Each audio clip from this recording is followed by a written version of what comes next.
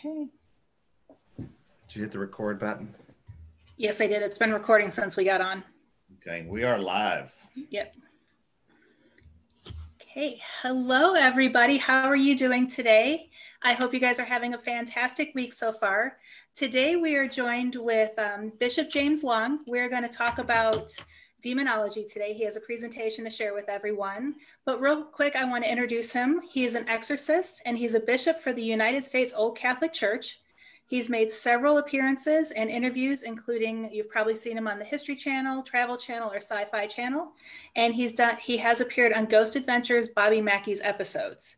So before we get started, Bishop Long, could you just let us know what got you into this field and why you do what you do? And then it's all yours to carry on the presentation.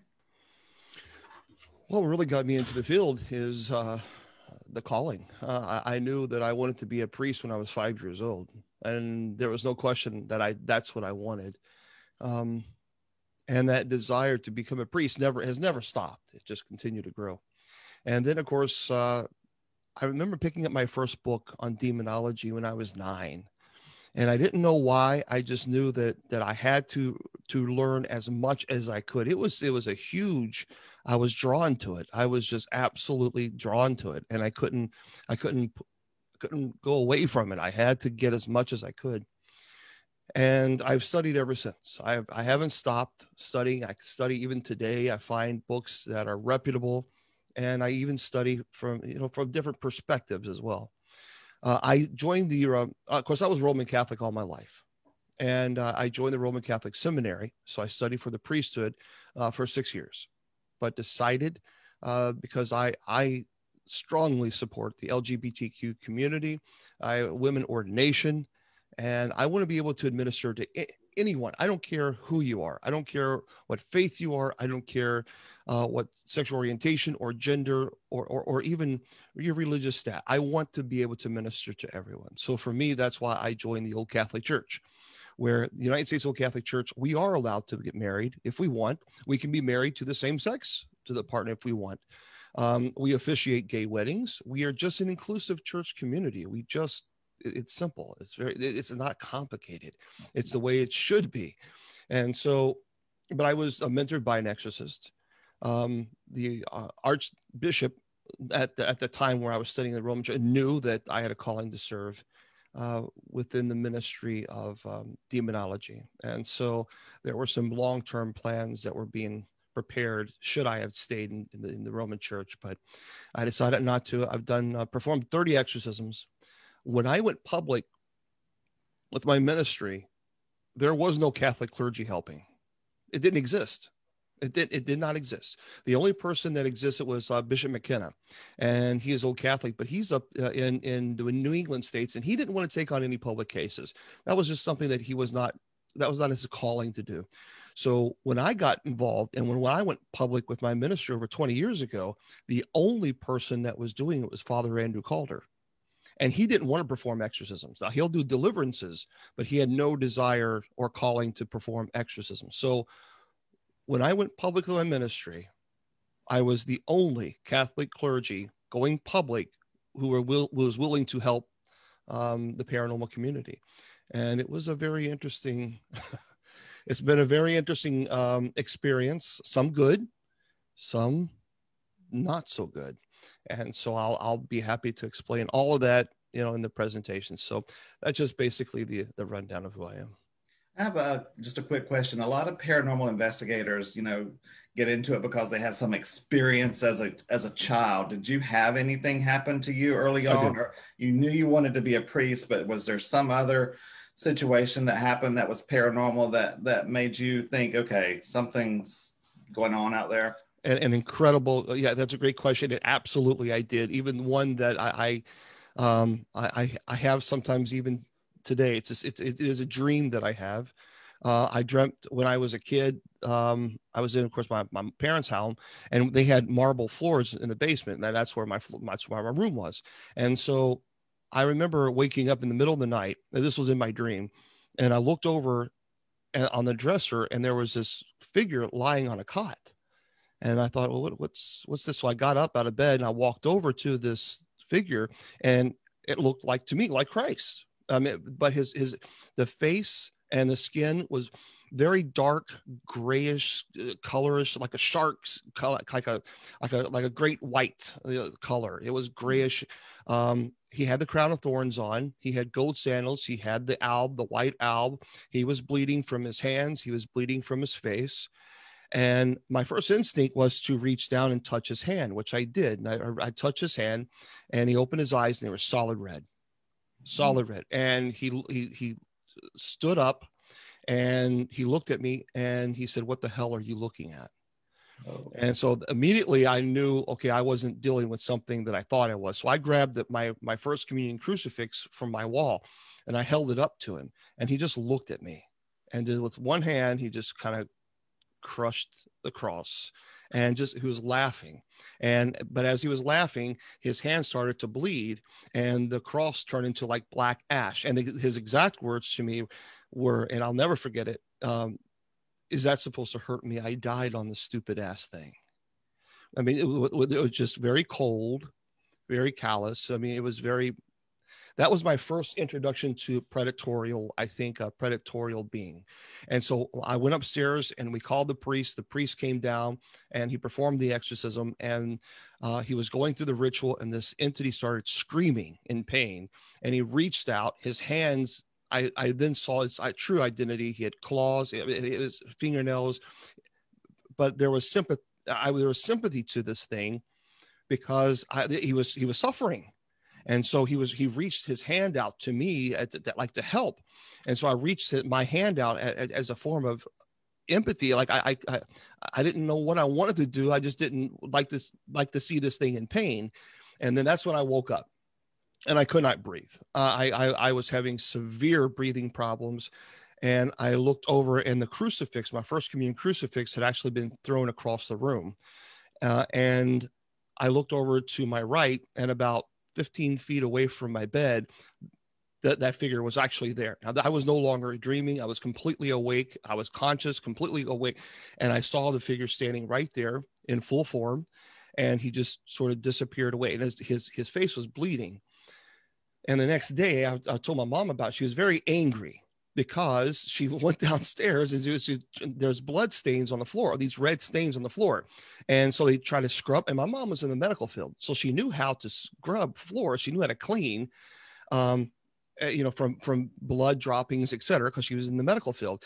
She was trained in it. They couldn't get it. They couldn't get the red stains off, and they tried, and there were red stains everywhere. And they thought that I did some paint or something. So they had a professional come down and said, "It's not paint. You'd have to completely take this whole entire thing apart and put brand new marble down because we can't get it off." So it was just cheaper to put carpet. So now, even today, those red stains are still there in that house, and now there's carpet there. Okay, that gave me cold chills. I don't know about anybody else. Yeah, and I've had that dream several times. But that was the first time. I'll never forget the first. Never, ever will I forget the first time. But the same experience of seeing that demonic, I have come across that demonic during an exorcism. I have come across that experience. I'm sorry? That particular one you saw, you've encountered it, or? Well, he didn't give me its name. And so I don't know the identity of it, but I should say, the eyes were black, or the eyes were solid red when Jesus will look at me, and he had that transition of blackness. And when he was crushing the cross, that eyes started to turn just black. But it was the same blackness that I became aware of on my first exorcism. Mm-hmm. And that is an experience I'll never forget. Never. It was a very hard lesson, but that was definitely a lesson for you to learn and grow and help others. That's what I get out of it. That was like, this is your challenge. This is your mission now. But if you want to go ahead and start your presentation, because I could already start asking you a million questions, and I know. Well, we can do it either way. We can do the presentation. You can jump in, and this is y'all's thing, and however you want. Y'all, so you can see I'm from Kentucky. Y'all, sure enough. By God. But so anyway, just jump in anytime you want. I mean, if you have a question or you don't understand, or hey, look, what about this or what about that? That's great, because a lot of times you'll say something and it'll open up a rabbit hole where 10 things will come to my mind, and I'll Yeah. So, and probably people are thinking the same thing that you're thinking. So I'll just open a PowerPoint presentation. I don't really want to go through the whole PowerPoint because it's a little too educational, too, I think, classy, if you classy meaning too like, okay, now we're in class, everybody too take formal. notes. Yeah. So, but this is just some things that I have some notes I put together that I think you guys might be interested in. So this is a little bit about me. This is the 30 exorcisms that I have performed. They're documented exorcisms, and that's very important. Documented exorcisms means I've had a medical team there. I had licensed psychiatrists involved. Their medical doctor was involved. So this is all well documented 30 exorcisms and on people who are validly possessed. So people always ask, well, about, I guess, my education. I don't know why, but people always ask, I guess for credibility, but I don't know. I have a doctorate in ministry, a master's of divinity, a master's of education, a master's of business. I have a bachelor's of journalism and associate of philosophy. I went to Loyola University in Chicago, went to St. Mary of the Lake Graduate School in Mundelein, Illinois, which I absolutely loved. Graduated from Sullivan University, Argosy University. So these are accredited universities. And it's a lot of work. It's a lot of work, but education is really, really important. It's always been important all my life, and certainly to my family. That's education. why we started this group, is for people who are, we kind of gear it toward people who are beginning in the paranormal field. We want them to get the basic fundamentals of paranormal investigating and get on the right track and start out with good habits. One quick question: when you document an exorcism, can you tell what all is included in documentation? What you're and that's one of the most important things. And here's what concerns me. I'll say this: when I went public with my ministry, I was the only person who was doing exorcisms because I was trained. I was trained in the right to do so. I'm deeply concerned now with people in the paranormal who are not trained in the right, who have no business even reading the right, who are performing it. And let me tell you something. These are not my rules. Okay. The rules, the rubrics, the rules is very clear. This is a very ancient ritual. This is not a ritual that was just, the first office, the mention of office of exorcism was in 264. So this is a very ancient rite. And the rubrics say that if you're not a validly ordained priest and you're given permission by your bishop to perform an exorcism, you have no business reading it. So, but again, it's not my rules. And that is because that a person can do some serious damage to someone. So if someone comes to me and says, look, Bishop Long, I think that I'm possessed, they're going to have to go through some, not hoops, but procedures, because we want to make sure that everything is done right and documented correctly. For example, if someone comes to you and they think that they're possessed, okay, well, you need to have a psychological evaluation by a licensed psychiatrist. This is non-negotiable. I won't even go to your home without it. So if you say you're possessed, that's number one. Why? We have to rule out dissociative identity disorder, which is multiple personality. If you don't do that, then you can create another personality. And unfortunately, there are many people within the paranormal who are performing exorcisms on people and charging people. Number one, that's fraud. And number two, it's just absolutely, completely immoral to the extreme levels. And more importantly, you could kill someone. But you could also create another personality within that individual who's suffering from multiple personalities. Or if a person is paranoid schizophrenic, you could put them in a manic state. You can put them in a really serious paranoid state, and they can commit suicide. So this is something that you can't play around with. I'm not a licensed psychiatrist. And so I need to know for sure if this individual is dealing with any type of mental illness. That is crucial. I also have to know what type of medications they're on, because many medications require, sometimes you hallucinate or hear things. The side effects of some medicines are terrible. So I need to know 100%. I need to know every type of medicine. I'm not trained in the medical field. So, but we have folks who are trained, and I go to them and say, hey, look, this person is taking this medicine. They're taking this medicine. What are the side effects of this? And they'll let me know. Or sometimes I can talk to the doctor if they fill out forms of HIPAA laws. I have to have a form no matter what for the licensed psychiatrist to send me a form stating that performing an exorcism would not cause long-term emotional, psychological harm to their client. That's got to be done. Absolutely. And so that process is really absolutely essential. Can I ask you a question? Yeah. In this process, do you also require a physical exam to check for problems like epilepsy or a brain tumor or any physiological problems along with psychological problems? Absolutely, because many types of catatonic states, for example, if a person doesn't blink, that could be a neurological condition. And immediately someone who's not trained in demonology would say, oh, that person's possessed. No, the person could be suffering from epilepsy. Or even narcolepsy. There are several issues, that neurological conditions that could cause these side effects. So unless you're a neurologist, you have no business even saying, well, this person has this, or that's diagnosis, and it's illegal. And so you cannot make medical diagnosis on people without having the proper credentials to do so. And so, yes, I make sure that these tests are done. And not only that, but we have to check their heart. We have to check their pulse. We have to check their blood pressure. These are all crucial, because when you're performing an exorcism on someone, that's very dangerous. I have a medical team that's actually there with me, and they're monitoring the vitals of the possessed, because the person could expire. They could have a heart attack. They could have a stroke. And I am not trained in the medical field. I know the signs of a stroke, but I have no legal justification or right to say, well, this person is having this, because I have no credentials to say that. So I need people who are trained in the medical field to make those calls. And so we make sure that everything is done before we even the exorcism is the absolute last resort. When there's no other option. That is the only option that there is. Then you look into the exorcism. But again, that is the absolute last resort.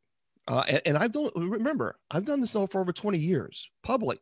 And I have a very active ministry. And the reason I'm pulling this up, I don't know. There you go. I don't know if that's 3,099 emails in 2 days.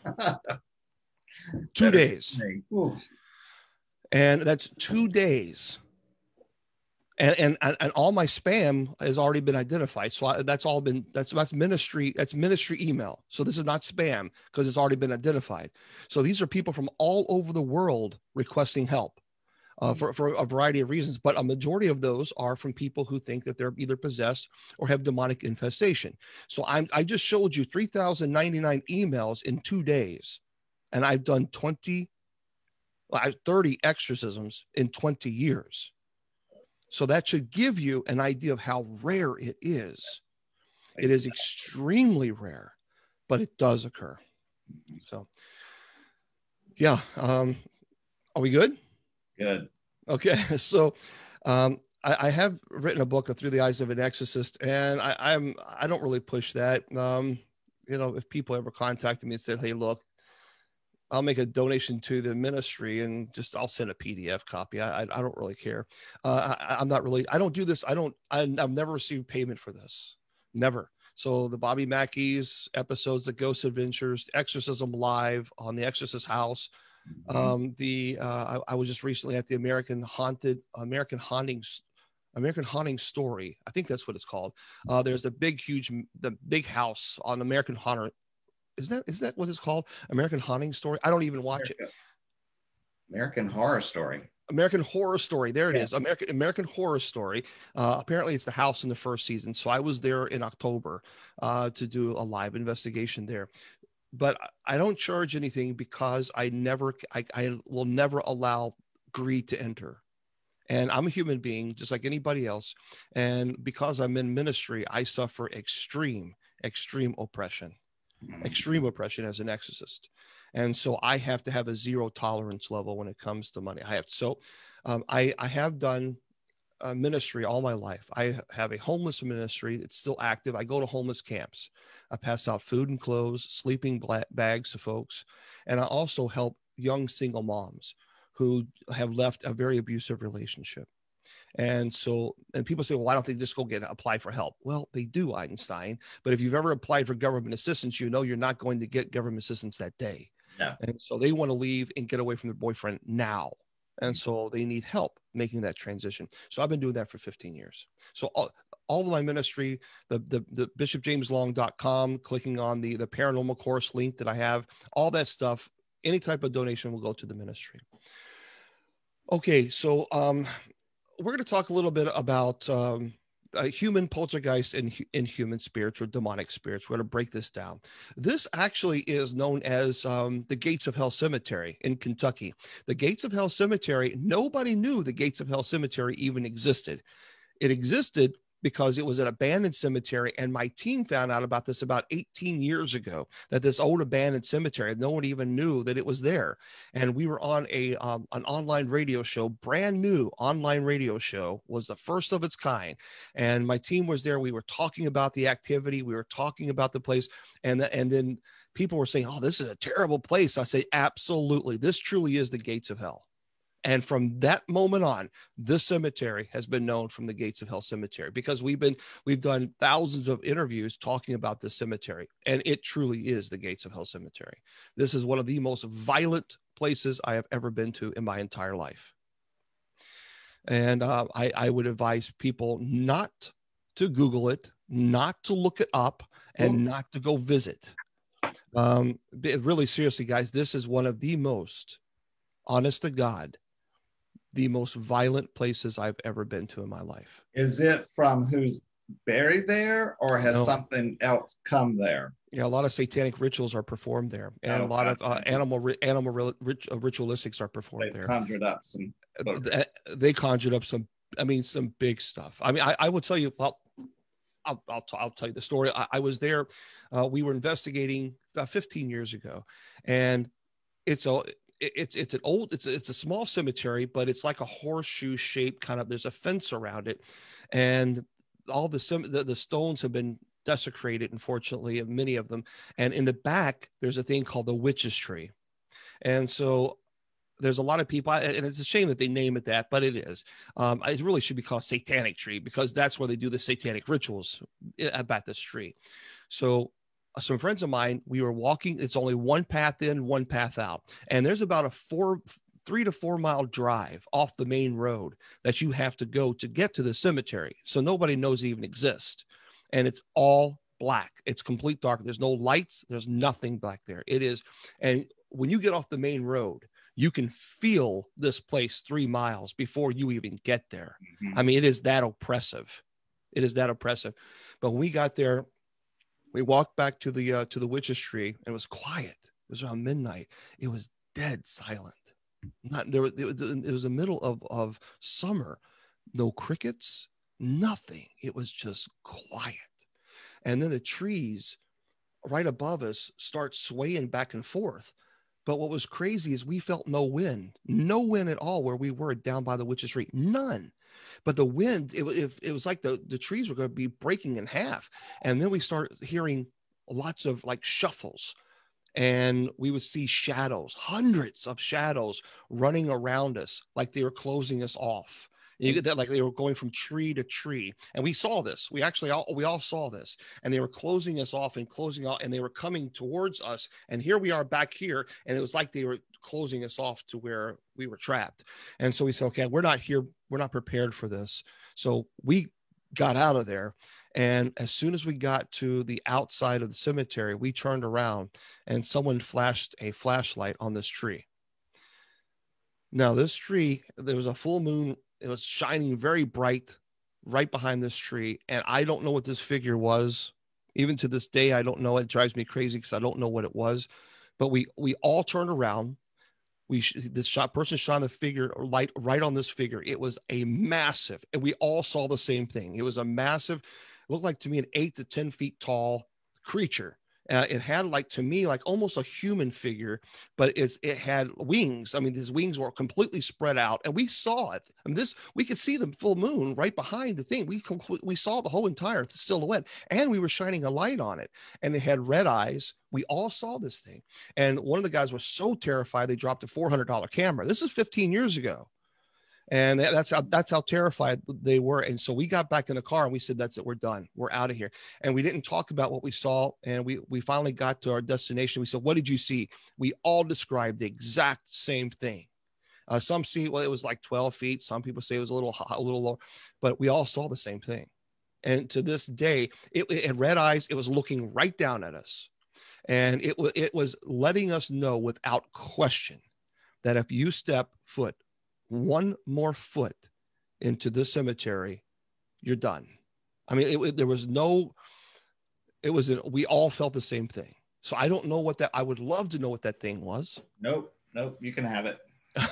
But that was an experience. That was an experience I'll never forget. But this was at the cemetery here, and this was during the day.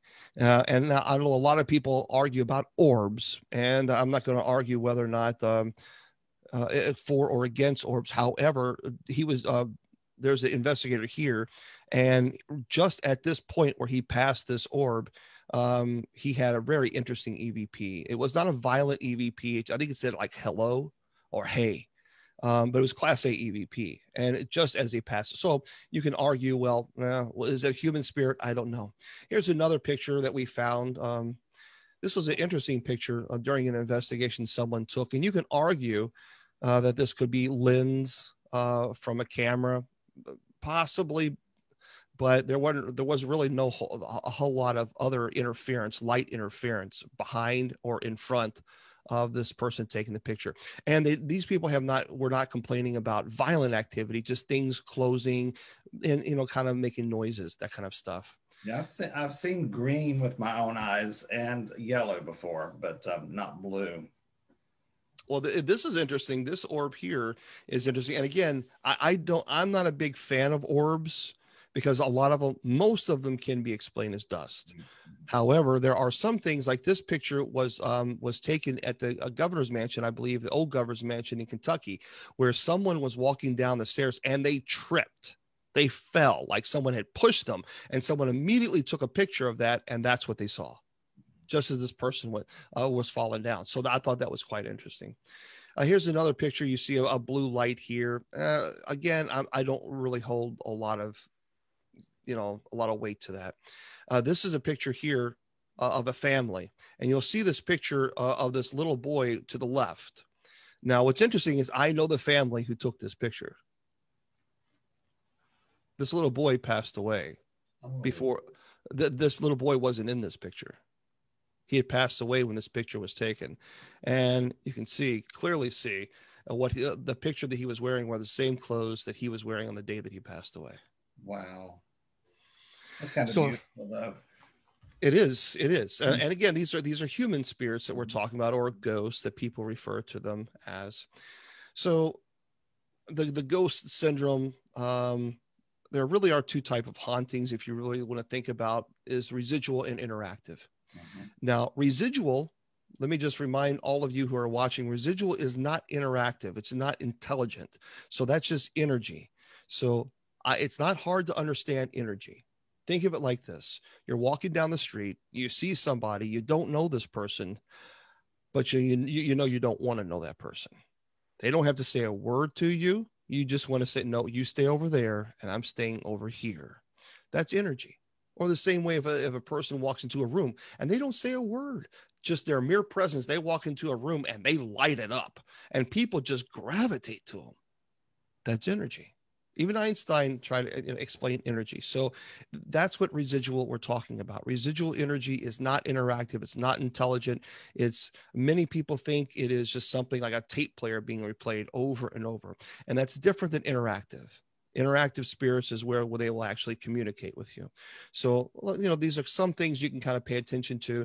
Code spots. If you've ever investigated some code spots, many people will smell fresh rain that I've spoken to, or specific smells. And that is true. In every single exorcism that I have performed, in the 30 that I have performed, I have always smelled roses.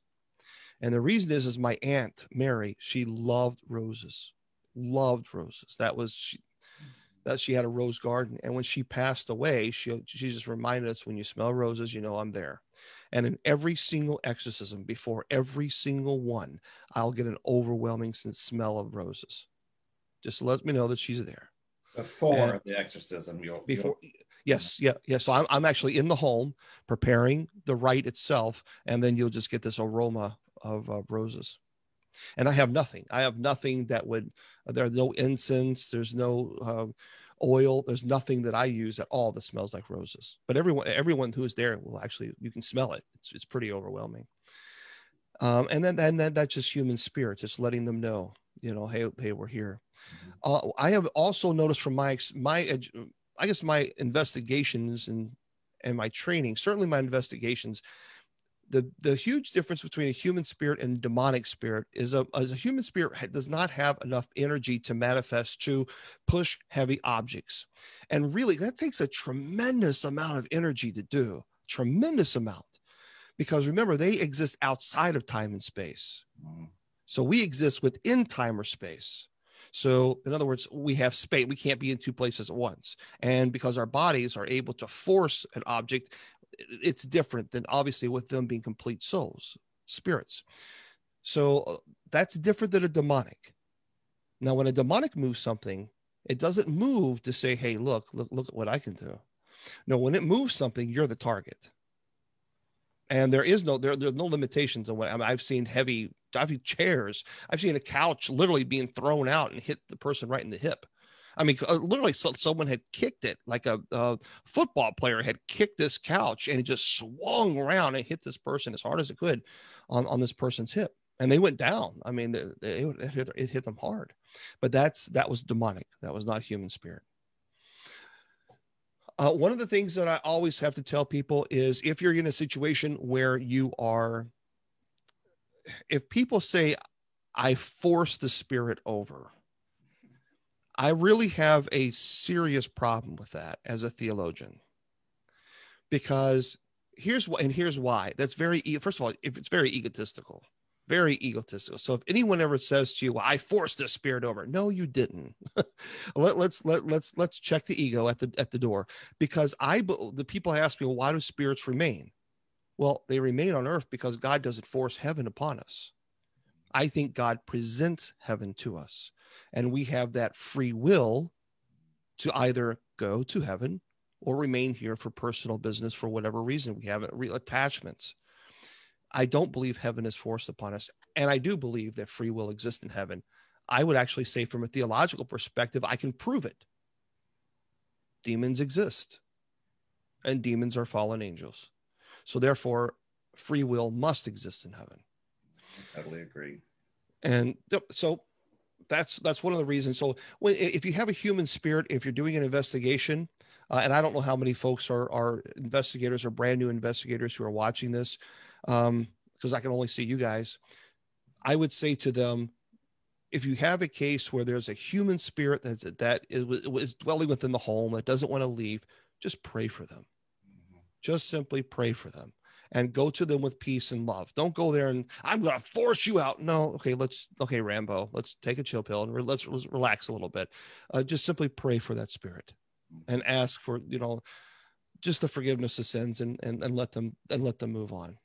Now, I'm not going to go over too much about this poltergeist, because this is one of the most important things I want to say about poltergeist. Poltergeist is, they're not ghosts. I have had poltergeist cases. I have worked many poltergeist cases. As a matter of fact, I have a doll that came from a home, and this doll's not in my home. I actually brought it to Louisville Mid-South Paranormal Convention. That probably wasn't the smartest thing, but people wanted to see some artifacts. So this doll was purchased by a family, and it was brought into their home. And this doll, within, I think, a week or two, the whole entire home completely burnt down. There was nothing left. There was no furniture, nothing. I mean, it was burnt to a crisp, except for this doll. Whoa. And you can see the doll that has actually burn marks on it, but that is the only thing that was there. And I knew the fire chief. So that was the only thing that was standing. And the family said, get it out of here. We don't want it. So I actually, people were asking about it and say, can we see it? So I put it in a container. I blessed it, blessed the container around it. I brought it, and people did not. There were many well-known psychics there, and they didn't want to touch it. There were empaths there that wanted nothing to do with it. And so we talked a little bit about it, and I forgot, because someone had asked me a question. I forgot to place it back in its box. And instead I placed it right next to my computer. People who actually were there, they all saw my USB caught fire in my laptop. And this is the USB that I use for all my demonology presentations. And they actually saw it smoke. They saw that they were, Bishop, look. And I'm like, what's going on?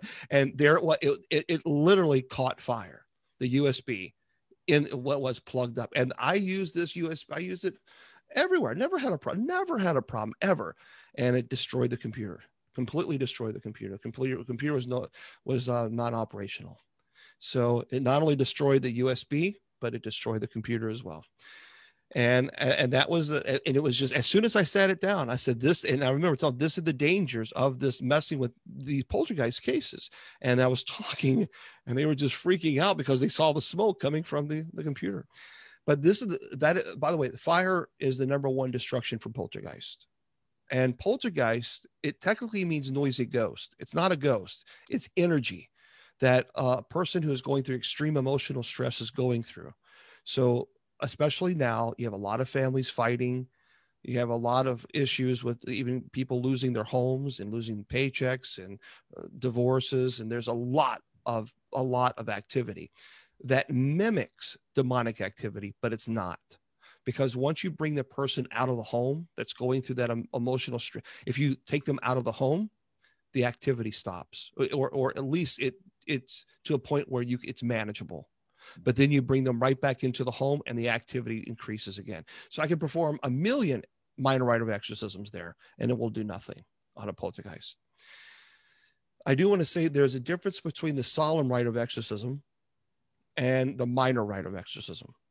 The solemn rite of exorcism is performed on an individual who is validly possessed. The minor rite of exorcism is an exorcism that's performed on a demonic entity or malevolent spirit that has infested itself within a home or building. You do not perform an exorcism on a building.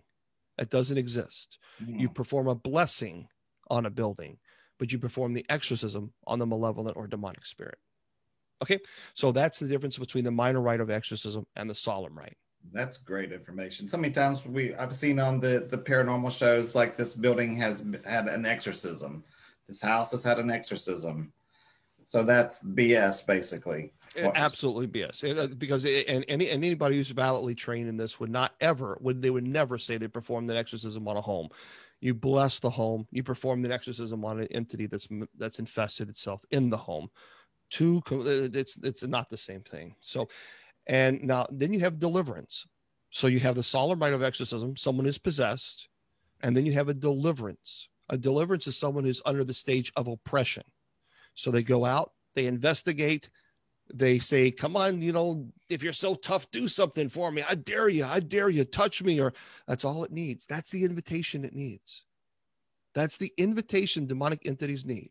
Okay. The minute you say, come on, do something, the demonic entity is looking at you and saying, I will. Mm-hmm. When you're lonely and you're sick and your wife leaves you or your husband leaves you or you lose your job, then I provoke back. So you got to understand that. They will provoke back. And they do it in a way that is completely destructive. And so I'm going to tell you guys are paying nothing for this. I'm getting paid for nothing for this. I don't get paid for this at all. I've been doing this for 20 years. I told you I have a doctorate and 3 master degrees. If I didn't know that possession existed, I'd be doing something else with my time. Making a lot of money. Making a lot of money, especially in corporate America. Mm-hmm. So I got to tell you guys, because of what I've seen, I can't walk away from this. because I know what I have seen. I know what I witnessed. And so my job is to try to teach people so that they don't have to go through what I go through. I will live under oppression for the rest of my life. And I will be oppressed until the day I die. And so that's something that I'm. Well, you've got God on your side, though. So yeah, that is true. However, that doesn't mean that I won't have my trials and tribulations. True. I was 420 pounds. I was dying. When I did Exorcism Live, I was dying. Mm. And that is, and the sad part about it is I drink only water. I drink no sodas, no sugary drinks at all, just water. That's all I drink. I don't like chocolate or sweets because it triggers my migraines because I suffer from concussions from playing football. So I don't like to eat a lot of sweets because of that. Mm-hmm. I don't carbohydrates and all that. I literally, what I've eaten today are 2 waffles and a turkey sandwich. That's what I've eaten. And I was 420 pounds. Let me tell you a story about oppression. Oppression is when the demonic entity now knows that you exist and they know that you know they exist. And so they're going to make your life a living hell. They're going to attack your intellect and will. So you go out and you have a case and it's a true demonic case. And now the demonic says, oh, hello, John. I didn't know you existed. Well, now I do. And so now, John, if you're listening out there, or Sam, or Harry, or Mary, or Larry, the point is the demonic will begin to attack you. It will affect your intellect and will. And that's to a point where you really, truly think you're going crazy. You think that there's something wrong. I'm going to stop the share real quick because I went to, I don't know how to stop the share, actually. I'll just do it this way. There. I hope I did that right. Did I do it right that time? Because I want to talk about the stages. And this is very, very important that people understand the type of activity, demonic activity. There are 2 types of demonic activity. There's extraordinary, and then there's ordinary demonic activity. And so when you're dealing with ordinary demonic activities, that's where the demonic entity will say, oh, come on, you can have one more drink. Oh, come on, hey, look, that person over there, they look pretty good. And you're married. Come on, just go say hello. Or just spend another $1. Just another $5 at the wheel at lottery. You got it. Another $100. You're going to win it. That's ordinary demonic activity. The 7 deadly sins. Extraordinary demonic activity. Now that's actually into 4 categories. You have demonic infestation, where the demonic has infested your home. So you're a paranormal investigator or new, and you go out and you say, okay, is there anyone here? Can you please make a noise? Can you please do something? Now you've just invited into your life. That's the invitation that it needs. So now it comes home. Now you have an attachment, and you come home and the demonic has infested itself within the home. You hear loud bangings. Religious objects are desecrated. Animals are terrified. There is a horrible foul odor. Again, religious objects are thrown around. I mean, literally, they're thrown around. You know something bad is in that home. There's no question something is evil is there. That's demonic infestation. Now you are the target. So what it does, that's demonic oppression. Demonic oppression is when it begins to physically attack you. Think about this. You have no sleep anymore. And when you try to sleep, it pulls your hair, or it scratches you, or bites you, or pinches you, or pulls your cover off of you. And it's constant. It is constant. Now just imagine, constant. There is no break. And a week could go by and your body just basically is shutting down because your immune system is getting weak. You have no sleep. You can't sleep. It is affecting your very, very will to even push forward. Then you have demonic, what's called demonic obsession. And that's when it begins to attack you on a mental level. Hey, nobody loves you. You're stupid. Don't talk to anybody about this because they're going to put you in a crazy home. And so what it's doing now is isolating you from your family and your friends. So the very people that you would talk to and say, hey, I need some help. No, don't talk to them. Don't be stupid. They're going to put you in a crazy house. Don't do that. So it's breaking down the intellect. And it gets to the point where you can no longer, you literally are beyond the exhausted part, and your body can't fight possession. And so those are the official stages to when it actually gets into the possession. And so you have to be careful. That's why I always tell people you have to be careful. Don't ever get into the first stage by going to a demonic entity and saying, hey, come on, if you're there, I want you to do something. I dare you to do something. So just don't do that. Any questions so far? I know it's a lot of information. This is a lot of information, but that's what you guys came here for. So that's. Hey, I'm loving it, but I'm sleeping with the lights on tonight. Yeah, well, just as long as you don't invite and Ouija guys, stop. Leave the Ouija boards alone. Leave them alone. Mm-hmm. Look, I understand people are going to say, well, Bishop Long, you're just no. That I could this phone I could use as a portal. Mm-hmm. This phone right here, because there are apps right now that you could use to communicate with the spirit world. That's opening a portal. The same way with if you had a Ouija board, you're using it for the sole purpose. Now, the phone was not created to make contact with the dead or the spirit world. The phone was connected for you to say, hello, how are you doing? Then hang up. But the Ouija board, the sole purpose of the Ouija board was created for you to make contact with the spirit world. That's the big difference between the two. And here's the problem. We tell paranormal investigators, don't speak to strangers. We tell kids, don't speak to strangers. But paranormal investigators doing it all the time. So if you go to a place, a graveyard or a haunted location, and you're using one of these apps or you're using the Ouija board, I don't care what anybody tells you. And people are not going to like this. I don't care. If they say to you, I can sprinkle fairy dust on the board and nothing is going to come through. A demonic entity doesn't give a damn about your fairy dust, and they don't give a damn about your white light. You can surround yourself with white light all you want to, but you can't have your cake and eat it too. You can't sit there and say, I'm going to surround myself with white light, but I'm also going to invite a demonic entity into my life and then say, you can't hurt me. It doesn't work that way. It doesn't work. Guys, if you don't believe me, then go find out for yourself, and I'll give you my number, and you'll be needing my services. Because I'm telling you, I'm pleading with you, stop it. Because I can't tell you how many cases, there have been thousands of cases that I have worked where people played with Ouija boards and they didn't know it. They didn't know they were doing something wrong. It was kind of like, they just wanted to see.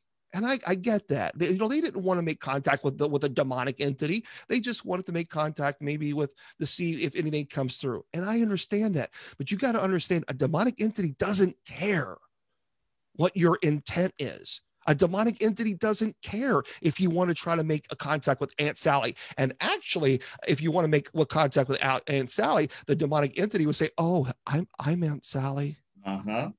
I'm Aunt Sally right here. Are you Aunt Sally? Oh, yes, I'm Aunt Sally. And before you know it, you're communicating with something you think is Aunt Sally until the moment you say, make a noise, do something, say, that's the invitation. It says, okay, I'll see you tonight. Y'all paying attention to this? Everybody listening? Telling people this forever. It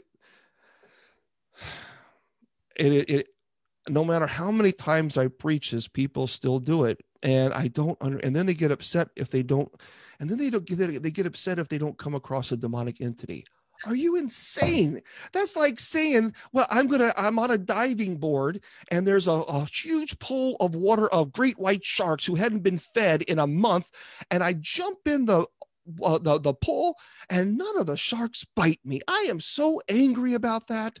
It's the most insane thing in the world. These are predators. The demonic entities are predators, and they will stop at nothing to harm you. Nothing. They violate every moral code you can possibly think. They trick you into thinking that you're a friend. They trick you to think that they're your past relative. They trick you to think that they're a child. They trick you into so many ways to lure you in. You don't even realize you're the prey until it's too late. And I use that term specifically because on my first exorcism that I've done, I was not the chief exorcist. I was the assistant, and we were walking up the stairs, and it was very similar to the Exorcist movie. Very, very eerie. It was just overwhelming. And I had studied all my life in demonology, very structured in theology classes, Roman seminary. But when I got up there, I knew that this was not something that was normal, that this was going to change my life forever. And it did.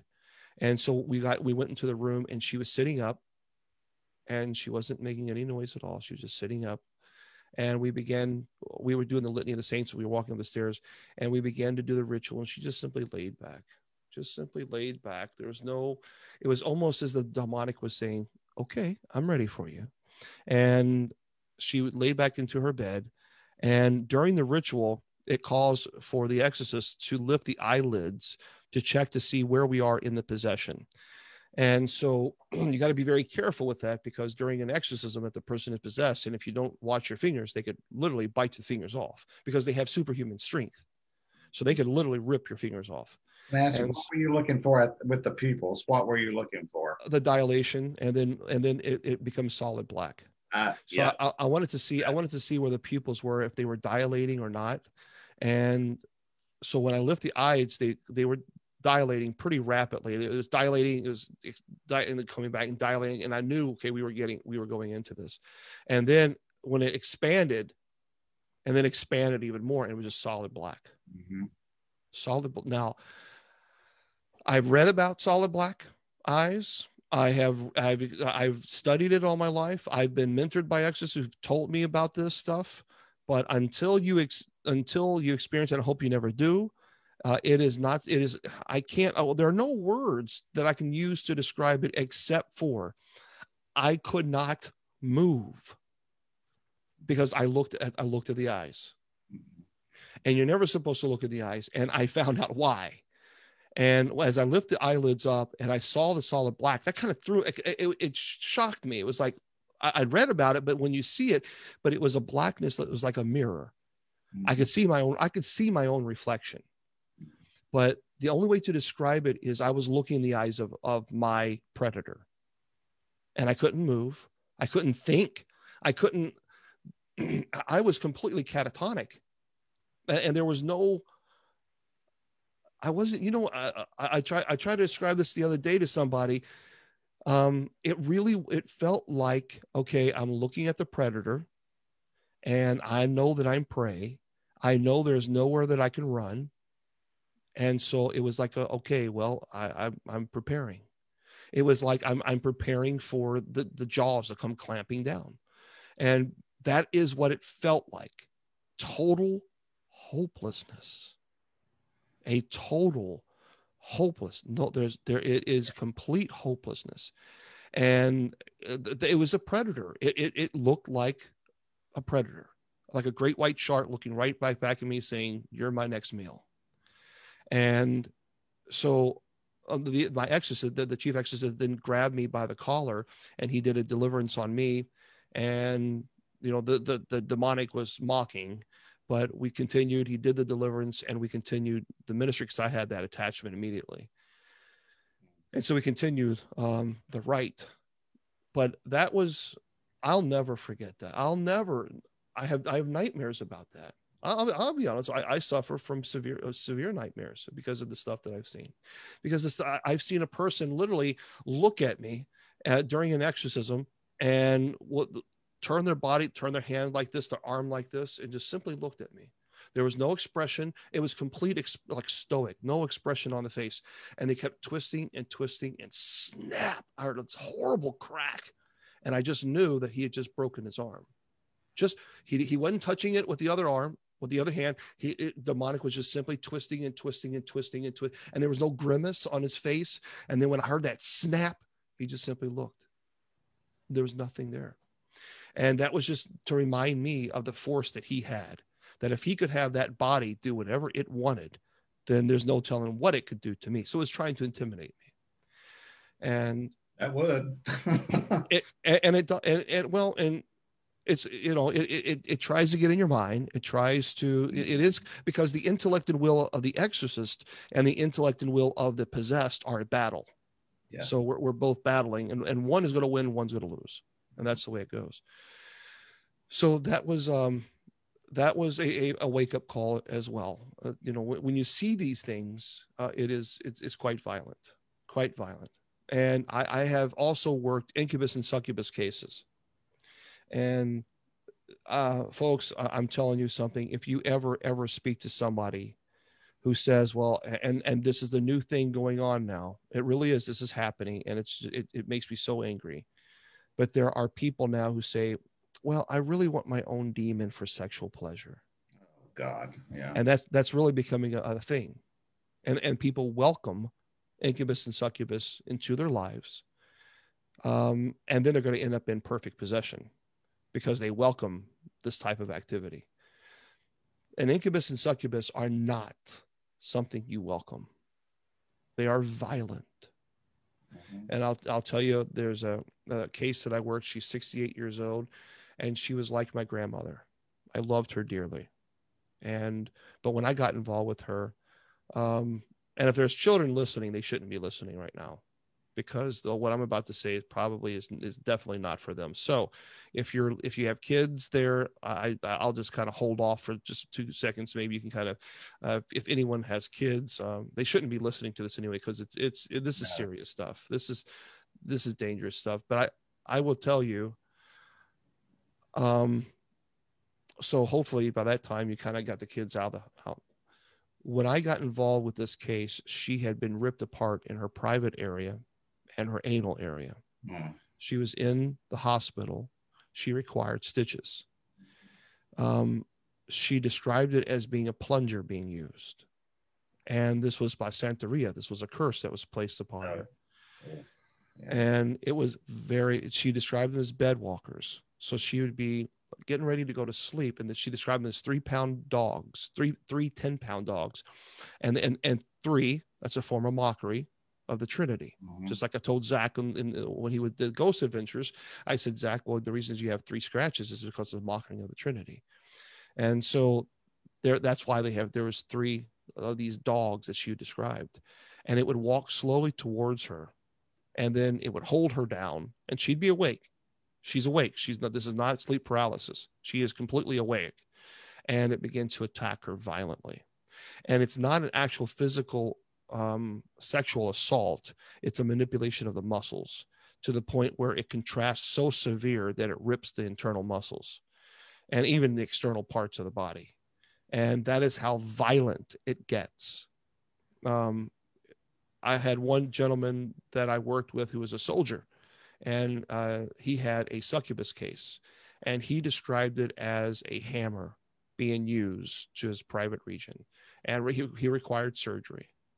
Yeah, those are very violent cases. I worked with the 68-year-old for quite some time. She'd been suffering for 5 years with this, and I worked with her for about 3 years. And the last year of her life, she was no longer being sexually assaulted. She still sometimes felt the bed walkers, but they wouldn't touch her. And then when she passed away, her family asked me to perform her funeral, and that was very hard for me to do, because I loved her. She was just one of those, come on in, let me give you a hug. But what she went through was pure hell. So in incubus and succubus cases, they are legitimate, they are real, they're very violent, and you should just simply stay away from that. I would just simply say, explain the difference between those two for people. What, the incubus and succubus? Yes. What the difference are. Yeah, the incubus and succubus, an incubus will attack a female. So here's what will happen. Incubus will attack a female and succubus will attack a male. Mm-hmm. What will happen is there is some type usually of Santeria or a curse or a welcoming. So like, for example, you're playing with Ouija boards, you're doing things, and you welcome accidentally even this demonic into your life. The sexual pleasure at first is not violent. It can be described as a very pleasurable experience. And even the next time, a very pleasurable experience. And then it gets to a point where it becomes, because remember, that's not their point. Their goal is not to continue to give you happiness and pleasure. That's not the point. The goal is to break your intellect and will down. So they're going to do it by now. It's every night. And now it's all the time, 2 or 3 times. And even now it's happening during the day. And it becomes very intrusive to the point where you say, okay, stop. You're affecting, this is not normal. I command you in the name of Jesus. I command you in the name of God, get out of here, leave. And that's when the demonic says, oh, no. I'm not going anywhere because you invited me. So I'm staying for a little bit longer. And that's when it becomes very, very violent and aggressive.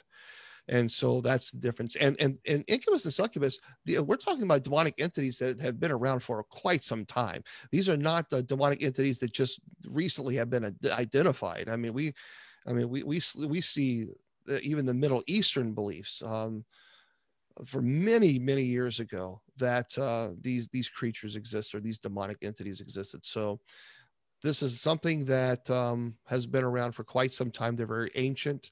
And they're very violent. And so I would say that anytime you have something like this, that it's unnatural, you have to put a stop to that. Because if not, then the activity can become quite violent. The point that I always want to try to make to people is stay away from any type of tools that allow you to communicate with spirits. Now, if you're going to investigate, because paranormal investigators, I work with a lot of the paranormal investigators. They'll say, well, how are we supposed to do this? If we have digital recorders, I mean, can we even use that? Or we can't use any equipment. Well, I always do preliminary questions first. So if I use my phone, or if I use any type of gadget, digital recorder, anything, when I'm doing investigation, I will say, do you confess Yahweh is your God? Or do you kneel before the cross of Jesus? Do you bow before God for eternity? Or something of this, I will ask 3 questions that refer to the Trinity. And I got a very class A EVP once. Do you confess Yahweh? Yahweh is the Hebrew name for God. And so I say, do you confess Yahweh is your God? And I got a class A. Class A is perfect. Like you can hear my voice now. And the answer was hell no. And I said, well, okay, then. So now it's time for me to go to work, because now I know what I'm dealing with here. And so, I mean, it was a class A EVP. And so that's when I knew, okay, we can't proceed because there's at least a malevolent spirit here, if not a demonic. So then I had to perform the minor rite of exorcism. All right. Can I go back to a quick question on the incubus and succubus? Yep. Okay. One question I have just from a case that I was working on. Do they attack in pairs? Oh, sure. Or is it just 3? Because that's the one question we had. We weren't sure that if, or any demon, do they attack in pairs? Yeah, absolutely, they do. Absolutely, and I have seen a demonic possession occur where it was multiple possession. It wasn't just simply one demonic entity. And so during the rite, the exorcist commands, once the intellect and will of the demonic begins to fade and they become weakened, then we force the entity to manifest its name. So you got to let us know, because once you have the name, then you have control of the demonic. And so there's been several times where I've had in my 30 cases that there have been multiple demonics that have possessed the body. It's a pack of dogs. They're opportunists and they're parasites. They're cowards, but they will attack at the most opportune time. And that's absolutely multiple can attack at once. Yeah. It's there's a lot of information and I know some people are like, whew, okay. Maybe you didn't want to know all this. Can we keep doing your PowerPoint? Because everybody's wanting that posted online. Everybody's like, where can we get the slides? And I'm like, well, we'll post the video. Well, yeah, the information that I'm giving you now is not necessarily from the slides right now. It's just from my knowledge that I'm sharing. But yeah, I will share. Let me pull up demonic entities, inhuman spirits. Let me share some screenshots here. So there we go. All right. So we're going to go into inhuman spirits, otherwise known as demonic entities. People ask, well, why demonic infestation? Well, you could have had a pre-existing infestation. So you move into a home where perhaps maybe someone did some things they shouldn't have done, invited a demonic into the home. That is quite possible. Also, someone could open themselves up again by Ouija board. Paranormal investigators, as I mentioned many times, they do this all the time. So this is why infestation can occur. I always tell people, you could have the most expensive equipment in the world doing investigations on demonic entities, and really you're going to find yourself to be in unfortunately, a precarious situation. There was a guy who had a $14,000 FLIR camera. Something it was ridiculous. This is when they first came out, and he was so happy about this. And I told him, I said, you just wasted your money. Well, what do you mean I wasted my money? This is the best of the best. Well, I'm sure it is. But as soon as you go into this place, it's demonically infested. Your battery is going to be drained in a second. And wouldn't you know it, he had a $14,000 camera that sat in the corner because the batteries kept draining so fast, because the energy, the spirits there that were trying to take that energy to manifest, to take that so they can manifest themselves, because it takes a great deal of energy to manifest. It's a great deal of energy, whereas a demonic entity can, and human spirits will absorb that energy so fast. So any type of batteries are drained quickly. But I always tell people, when it comes to demonic entities, pay close attention to your sixth sense. You're going to know if something isn't right. If you go do an investigation and your gut's saying, get out of there, then leave. I'll tell you what we learn in the seminary. You never act with a doubtful conscience. You may allow an evil to occur. So what that means is you're the investigator, you're the team lead, you have a doubtful conscience. You think there could be something evil in that home. You think there could be. You enter that home with a doubtful conscience. You can allow an evil to occur. Someone could get hurt, and that's on your watch. So never act with a doubtful conscience. You may allow an evil to occur. So follow your sixth sense. Also, demonic spirits, the outward signs of demonic possession. These are some outward signs here. Objects will move around, but they don't move around to say, hey, look at what I can do. They move around for the sole purpose of frightening you, and you're the target. Whereas a human spirit, when they move things just to let you know they're there.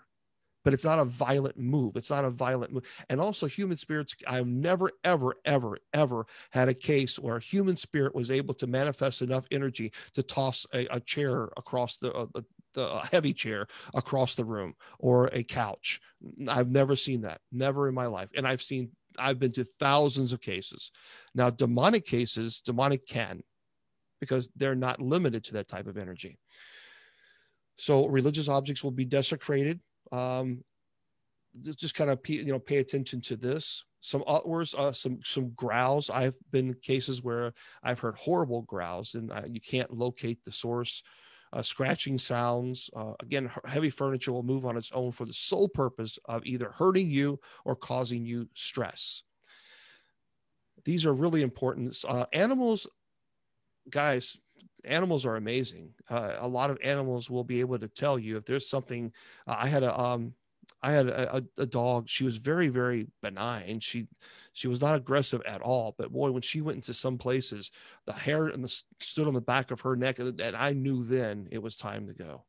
And she was a Great Pyrenees, and so she certainly knew. Here's some more things, but we're not going to go into a whole lot of this because we're already way past an hour. We're good. Okay. This actually is a picture that was taken by my team that I was working with. This is Sally House in Kansas, and this is upstairs. Now, what you're looking at is a window on the second floor. Now, it's impossible for anyone to be standing out there because there's no ledge. But on the inside, this picture was taken on the inside. You see the reflection of a human spirit here, and another picture of it. But so someone took this picture behind them, facing the window, and this is what we saw looking in. And someone had an amazing computer program. They were able to enhance it and to either color coordinate that. It was amazing what they did. And this is what they came up with. Oh, Lord. Mm-hmm. And that was from the Sally House. And Sally House is very, very well known to be one of the most demonic, violent cases in the United States. So yeah, the team went there to investigate. You can see here, and that's what they came. Pretty intense. We showed this to the owners of the Sally House, and yeah, they were very interested in seeing this. Okay, so I'm going to end here. I'm going to stop there. And let me get to any questions, because I know there's probably going to be hundreds or maybe lots of questions before we could be into the midnight hour. I'll go through. Heather, do you want to start with some? I mean, I've got Yeah, I can go through the ones I have, and then I've been writing some down from the chat as we've been going. Where did it go? I'm looking at, one question from the chat was, can parasitic entities, are they demonic, or do they act as demonic? Can who know? Parasitic entities. Yeah, well, there's a theory on parasitic. I mean, really, a lot of people would actually call demonic entities parasites. And so I think I have seen people who have had cases where they would define parasitic entities, and quite honestly, it's very similar to the demonic. But I don't know. There's a theory behind that, and there's some people who are not a big fan of parasitic entities. There's people, like, for example, people would define them as spiritual vampires, or people. And spiritual vampires are not the vampires that can actually absorb the blood, but they do it through their energy. So I have been to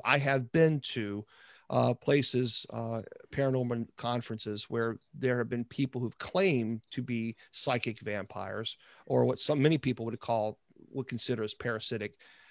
They're parasites. They feed off your energy. And I will tell you that there have been times where I was exhausted. I was just drained, like I had just ran a marathon.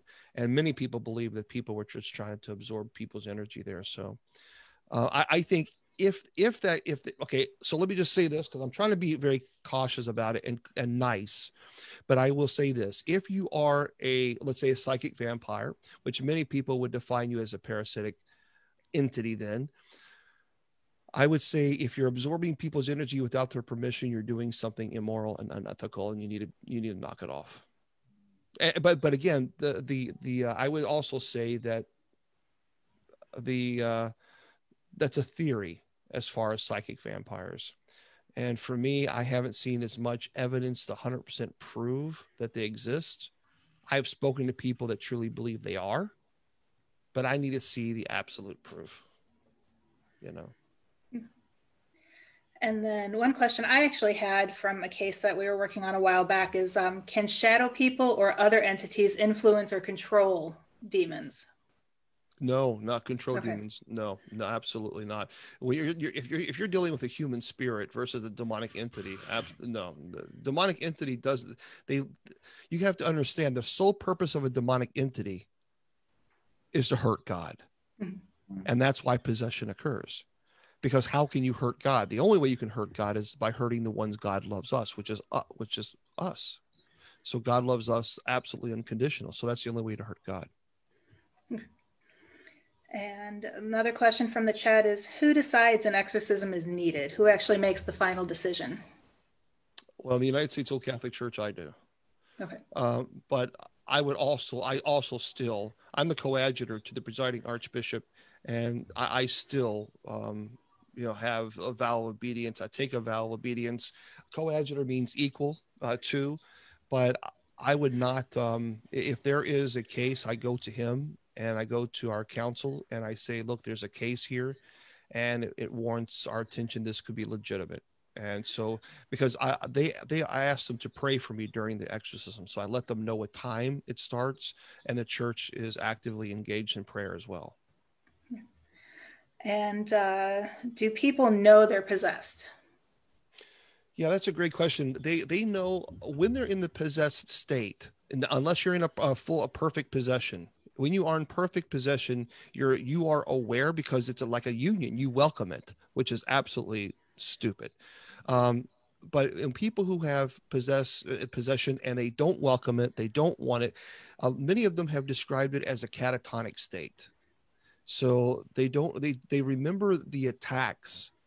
They remember the attacks on the intellect and will. They remember the sleep deprivation. They remember that. And they remember all the things that led up to the exorcism or to the possession.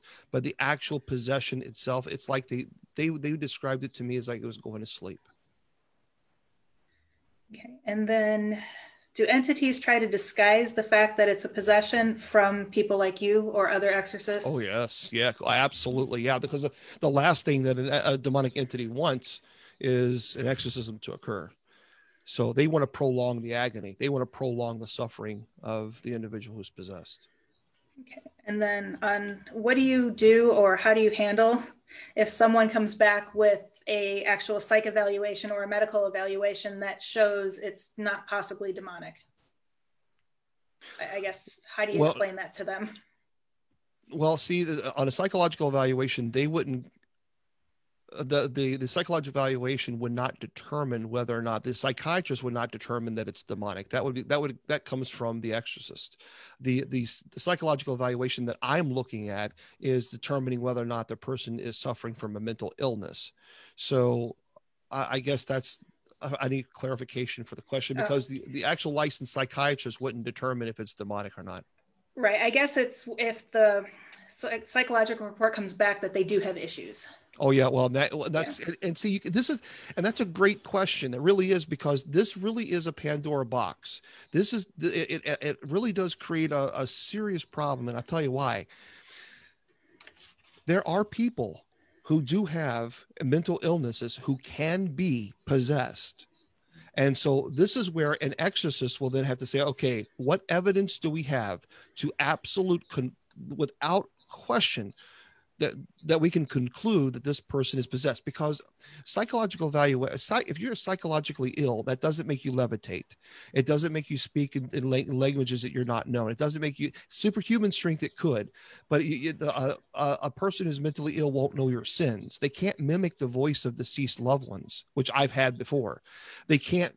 So there are certain things that they cannot do that absolutely has nothing to do with psychological illnesses. So if that occurred, then we would have to look at the whole thing. And where do demons go, and what prevents them from attaching to someone else? Yeah, right. That's a great question. And the Revelation talks about that demonic entities, once expelled, will be suffering for eternity into the lake of sulfur.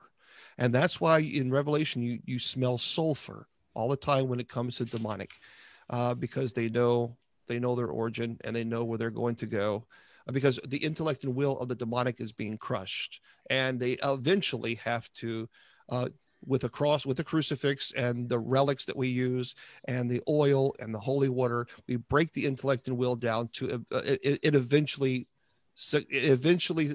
accept its fate, and it bows down it to its own intellect and will to the cross. And so it knows its final resting place, and it's not one to be to want. That's why they fight so vivid.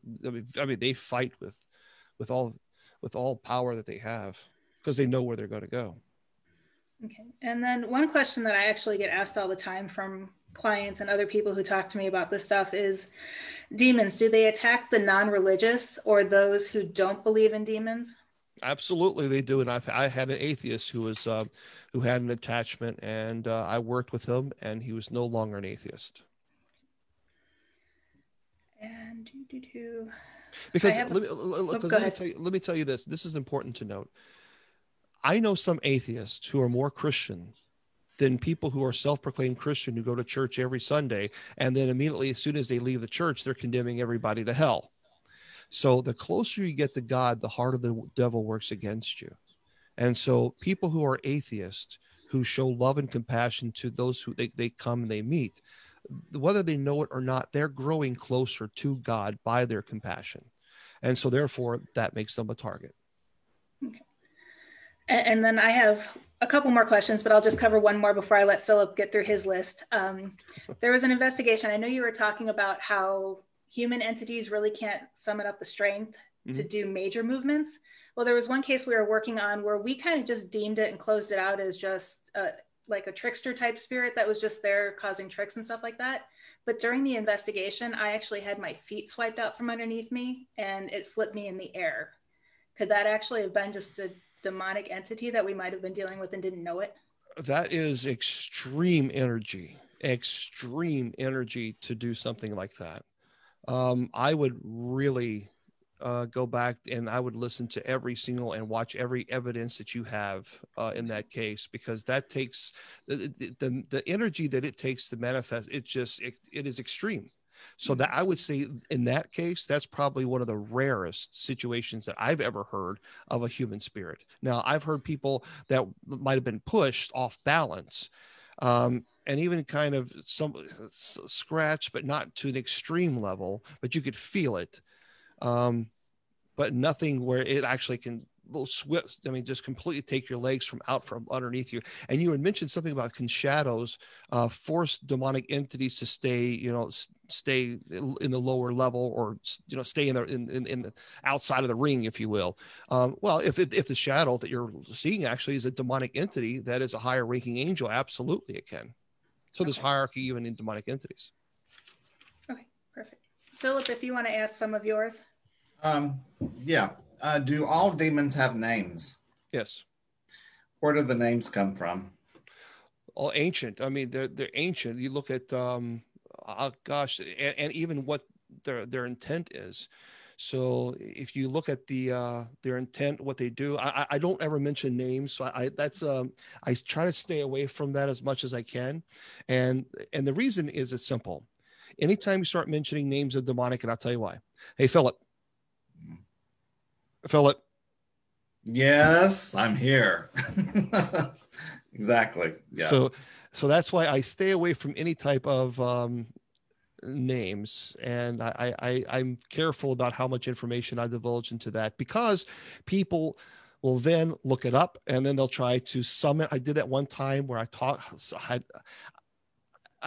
was new at this as far as giving presentations. This was 18 years ago. And someone asked me that question. And I said, well, yes, this particular demonic entity whose name is this. And then these people, this team took that name and tried to summon it with a Ouija board, and all hell broke loose. And they contacted me and they were like, we didn't know it was going to happen. It's like, oh my, really? Seriously? And why did you try it? Don't say their names. I got a question from someone in chat. If someone commits suicide while being possessed, can their soul be saved?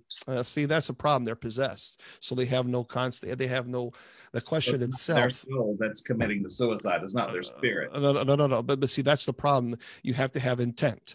Okay. And so the person is no longer in charge. The person is in a catatonic state.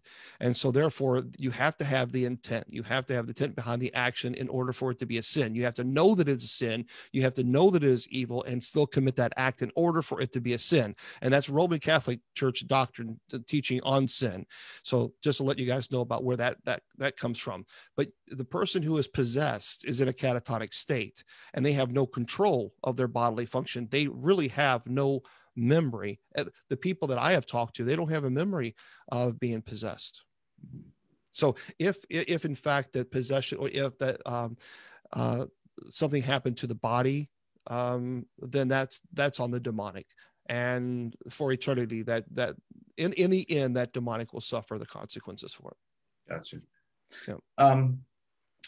Can they manifest now let me say something real fast, because this is important. There's a difference between full possession and transient possession. So this is important, everybody. So I need to clarify this. When you're in full possession, there is no break. Like Annalise McKell, who's Emily Rose, the Emily Rose story. Her name is Annalise McKell. And now she was in transient possession. So that means a demonic entity will attack the body and attack the will and the intellect, and the possession would occur, and then the demonic would leave, and then it would come back, and then it would leave. So when it left, there were times where she was in a complete rational state of mind. She knew where she was not possessed at that moment. Now, if that person commits suicide at that moment, then that's a different story. I'm really careful about this because I know that some of your viewers might have had family members who have committed suicide. And let me just say this to you. I don't advocate suicide. Suicide is not the answer. Under no circumstances is the answer. But I will say that when someone commits suicide, they're not thinking rationally. And in order for a sin to be committed, you have to have rational thought and know that the sin is evil. And so do you honestly believe, and I'm speaking to anybody out there who's had a loved one who's committed suicide, because I think this is absolutely crucial, because you need to hear this from a bishop. Do you honestly believe that an all-loving God who only wants the best for us will condemn your loved one to hell because they were not thinking rationally, because they were going through extreme emotional stress? They made a very irrational decision and they were not in the right state of mind. Do you think that he would condemn them to hell? I do not believe so. Not either. I do not. But there's a difference. It's but knowing that it's wrong and you shouldn't do it, and you know it's evil, and still committing that act. Now that's a whole different ball game, right? But if you're truly not in your right state of mind, and that's called temporal insanity, or basically lucid interval. And lucid interval is temporarily insanity. And in that moment of insanity, you make a very irrational decision. And I just don't think a loving God would condemn your loved one to eternal hell and fire. And if you have a family member who committed suicide and you're worried about that, then send me a message on Messenger on Facebook, and I will personally dedicate Mass for them. Thank you. Oh, okay. Next question. Yep. Can demons manifest themselves into apparitions such as children or other adults, animals, like we see on the television shows? Children, yes. I had a case. It was devastating. A single mom. She had lost her son, 4 years old. He ran out in the street and he was playing ball and he got hit by a car. She was devastated. But then a couple of days later, her family was watching her. She was in the bedroom and she was like holding her son. It's like you could see she holding him, and she was rocking and she was just talking to him and singing him like his favorite lullaby song. And the family contacted me and said, look, something's going on here. And so I got there and we did an investigation, and we have a full body apparition of her holding what appears to be her son, but it wasn't. It was a demonic coming back and reminding her of the invitation that she made when she was 17 years old, when she played with the Ouija board. Mm-hmm. At her most vulnerable time. That's when the demonic made its move. And that was very difficult to deal with. That was hard. This is something that I have heard somewhere or read somewhere, that if you do see an apparition of a human or a child or a loved one that's actually demonic, it will be disfigured in some way. It will not be like the pure person was. It will have something that's off about it. Is that a myth? No, it's not. Actually, it's in the eyes. So there will not be any eyes. Okay. And there's several things. There's something just not right about them. There's a distortion. Many times the face will distort because the demonic can't manifest to an exact perfect replica. I've never seen it in my life. So with the child that the mother was holding, thinking it was her child, there were no eyes. Yeah, we had a case like that. They were seeing a doll floating into the room with no eyes. Yeah, that'll wake you up, won't it?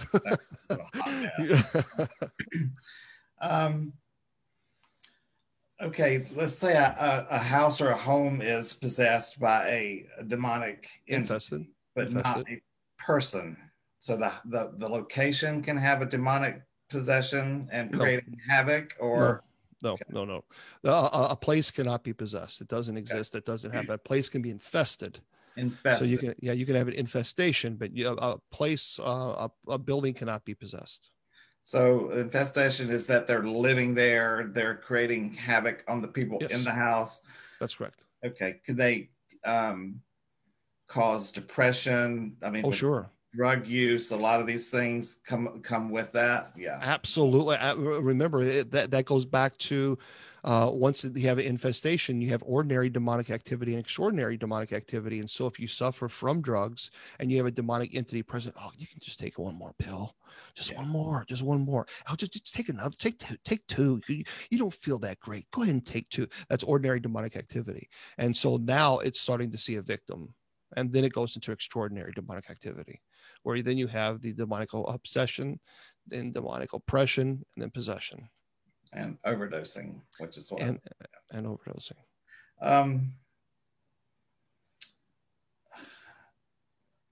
A lot of us, including myself, have heard growling audibly and on EVPs, and the growls are so guttural and spine chilling. Would those normally be thought of as a demonic entity? Hell yes. And a matter of fact, I wish I could play. I was trying to do this the other day. Let me just do this. Let's see. I don't know.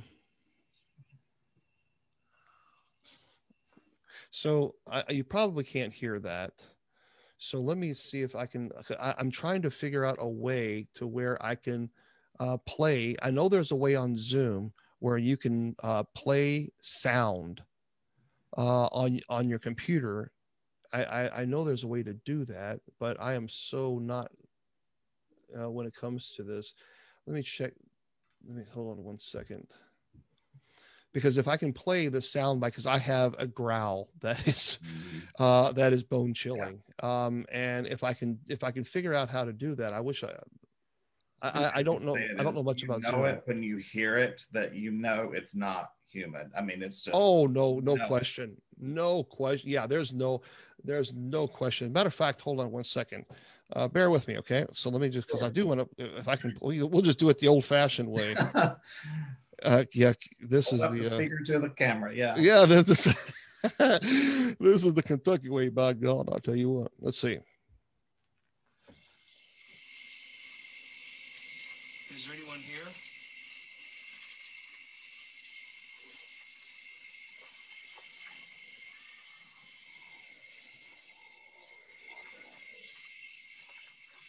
Are you friendly?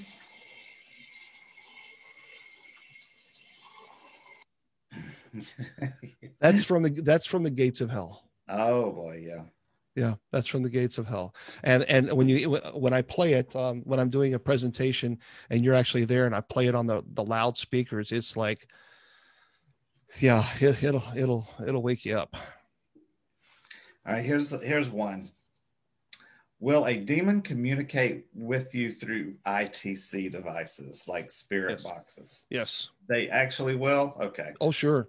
Yeah, any type of device that you use to make communication with the spirit world, you're going to, it absolutely will make, because you don't know what you're communicating with. You don't know what spirit it is. You don't know if it's a human spirit. You don't know if it's malevolent or demonic. And so they will. That's a portal. Remember, anything you use to communicate with the spirit world, you're opening a portal, and you're using that object in so that portal, that object becomes a portal, and so that's because you're using it for the sole purpose of communicating. Now we know that human spirits that are malevolent will lie to us, and I mean I've gotten demon and Satan and those things through ITC and Zozo, whatever. Is there a way to tell if one's actually demonic or just a malevolent human spirit? Is there any kind of test that you would? Okay. Well, yes. As an exorcist, yes, there are tests that I would do. But if you're a paranormal investigator and you're getting demon coming through and you're getting, it's time to go. Really seriously, it's time to go, because it gets to a point where it's like, well, how much, what else do you want to see? I mean, you're getting something that could really change your whole entire life for the worse. And so if you stay there, remember, you never act with a doubtful conscience. You may allow an evil to occur. So if you stay there because you want to get more information, that's how the demonic will entice you. Because then you start, because what will happen is it'll be a child. You'll hear a child's voice. It's like, oh, that's so cute. And then you're like, well, you start talking, and then you hear a growl, and you're like, well, that's interesting. Let's see if we can do that again. And what it's doing is it's throwing little tiny bitty bites at you, so that it's luring you in. It's predator and prey. It's luring you in to the big reveal, and that's when someone can get really seriously hurt. Yeah, that's not the time to start provoking. It's when they No. say, demon. Yep. We see it a lot on like movies and shows where the exorcist is trying to get the name of the demon. Tell me who you are. Tell me who you are. Is that true that once they say their name, you have get the upper hand at that point? Absolutely. Yep. Why and how does that? Because the demonic doesn't want you to know its name, because once you know its name, you know its identity, and you know its form, you know the intent, the history of the demonic, the hierarchy of the demonic. So when you study demonic, there are hierarchies of demons and of angels, fallen angels. And so when you study this, it's almost like you have to become a walking encyclopedia of hierarchies of angels and names. And so you become quite familiar with the names. You study them. I've studied them since I was 9. So I know what hierarchy, I know what I'm dealing with once I get the name, because once you get the name, then you have control. You know that the intellect and will of the demonic is starting to fade. Now, many times it will lie to you. Oh. So it will say something, Hitler, or it'll say something like this, as it did in Annalise McKell, or it'll say something along those lines, or it'll throw out false names, and you continue to write, and you continue to write, and continue it over and over and over. It's so repetitive, and it could go up to 8 to 10 hours. It's so repetitive, one after the other, and you just keep breaking it down until you know that the possession is becoming weaker. And I won't go into the details of that. And then you force the entity to give up its name, because once it gives up your name, that's it. It's game over. It's like diagnosing a type of cancer. Then you know what treatment to use. Is that? Yeah, absolutely. You know exactly where to go. You know exactly what to do. You know exactly, okay, we need to turn this direction. We need to stay in this direction. We need to use this relic. We need to use it. So you know exactly where to go depending on the hierarchy of the demonic. Not that anyone should be looking this up, but are all the names of the demons in the Bible? That's been years since I've read the Bible. I hate to say that, but are they all in there? No. I don't. Okay. No. You know where they are, where they're all. Okay. Yeah. But they're not in the Bible. No, there are ancient texts throughout the years. Remember, this is 264, where Exorcist was actually first even mentioned. Mm-hmm. And so this is a very ancient ritual. There are ancient texts that have clearly stated the names of demonic entities and the hierarchy of demonic entities. And we know all this through exorcisms that have been performed, where the demonic entity divulges information because they know the end result. So that's I'll just say. Are there a specific number of demons? Like, are there not just hypothetically, are there 29 and there'll never be 30? There are millions. There's one theologian who said that you just simply you don't know how many there are. Oh, there are so many, just as there are fallen angels. Is it possible that fallen angels still occur even today? Yeah. Because you could certainly say, the fallen angels could certainly occur even now. So could you have demons coming into existence from not coming into existence, they've already existed, but they've fallen angels. Could it happen again today? Well, certainly. I mean, we'll know more when we're, it's like they're being born, but not being born. They're just changing teams, so to speak. It's a pure hatred to God. Okay, this is one for me. There are thought-formed entities like tulpas, how our minds create entities, and they can be negative and malevolent and can mimic sort of demonic activity in a home, like in an infestation. How would you, if you're going into a case, determine if it is demonic infestation or some kind of thought-formed creation entity. Does that make sense? Define thought form creation entity. Like Thin Man, so to speak. Everybody, that was not real, but then like collective energy and thought forms, and now people see the Thin Man. Yep, they manifest itself. They manifest it. So, people manifest entities in their home. Sure. So, but they're not demons, but they're not human spirits. Is there a way? How would you say, okay, this is a demonic infestation, or this is something that we can change with the energy and get rid of it because it's not demonic? Yeah. Well, and that's one of the things that we have to also look at when you're talking about the paranormal period, because just as when I was talking about that demonic entity or whatever I saw at the gates of hell, I still don't know what that thing was. I don't know what its identity is, and that drives me crazy. So when I go into an investigation and there is this form, the Slender Man, if you would, if I walked in and I saw the Slender Man, I would have to know. It would drive me crazy. I would need to know. I would research, because I have such severe OCD when it comes to this stuff. Because I just, it's like I have to, because if I ever come across it again, I have to know.